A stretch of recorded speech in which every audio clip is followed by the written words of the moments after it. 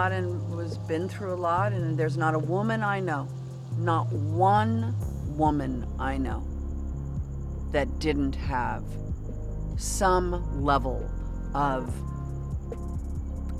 hopefully not assault, but pressure, work-related, manipulation, harassment, and many, many women, violence, sexual violence, every woman.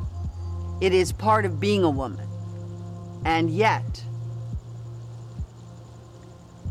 as with everything, nothing changes unless something changes. And what changed is some brave women, led by a very brave journalist, began to tell the story.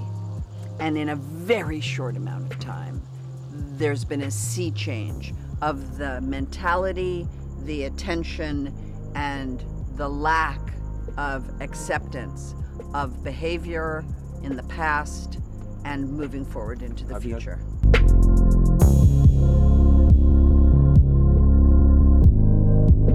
will never close down again.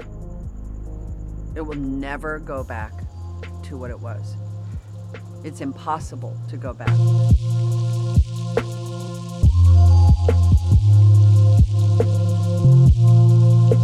I just don't care. I know That I'm not a feminist. I believe in so many parts of it, but I don't need to correct every single moment for everybody. It's just exhausting. Of course. So I have no problem with you. I'm proud, card-carrying 60-year-old lady. What scares me? Hatred scares me.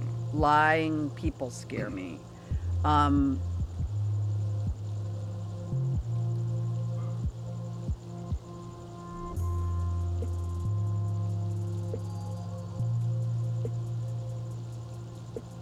Violence scares me.